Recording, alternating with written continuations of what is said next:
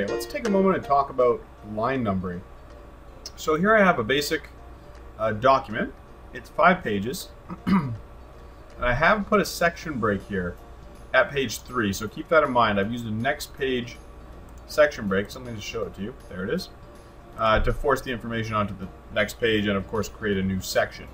So we have 2 sections which will affect our line numbering options. But let's go through all the different line numbering options that we have in Word.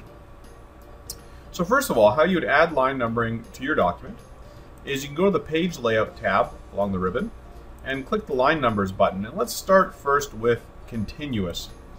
So if I choose Continuous, it's now numbered each line going down. And if I scroll down through the document, there's the end of the first section, so that's 99. It automatically does not start numbering the next section. If I wanted to do that, I could have highlighted the whole document at the start. Or I just need to click into this next section and then choose an option that I want to use. So if I pick Continuous here, you see it's continued from the previous section here and done my line numbering. Now, other options that we can set. First of all, is if I wanted to individually number lines per page, that can be done.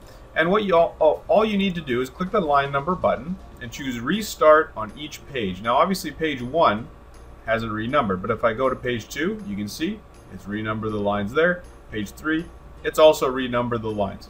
Let's go look at the next page. So on the next page, remember, that's the start of a next section. It is still continuing from the previous section, so always keep that in mind.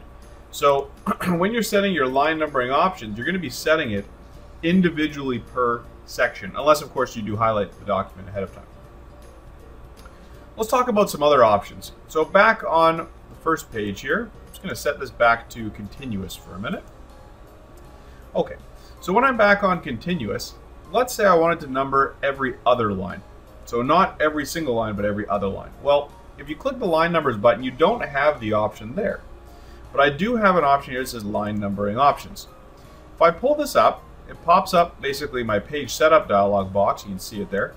And then on the Layout tab, I have a Line Numbers button. If you click the Line Numbers button, you can choose some attributes. So number 1, you can choose what number you want to start at. I'm going to leave that at 1 for now. From text is the distance that the number will be from the text. So auto is an automatic setting. It goes, I believe, 1/4 inch. You can also change that to whatever you would want. And then you have count by. So let's say I wanted to change that to count by 2. You also have the options here we saw previously to restart on each page or restart each section or continuous, which is what I have it set to. So I'm going to click OK, OK one more time, and you can see that it now numbers only every second line. I could change that to every 3rd line, 4th line, whatever options you would want. And that again is going to be set per section. Remember that, because you see as soon as I get down to my next section on page 4 here, it's still remembering my previous settings. One last setting to leave you with. Let's say that this paragraph here was indented a bit. Let's say it was some sort of a quote, piece of text, whatever column you'd want. And you actually don't want to number the lines there. I don't want to see the line numbers next to this. Well, you can change that setting too. You simply click into the paragraph, click the Line Numbers button, and say Suppress for current paragraph.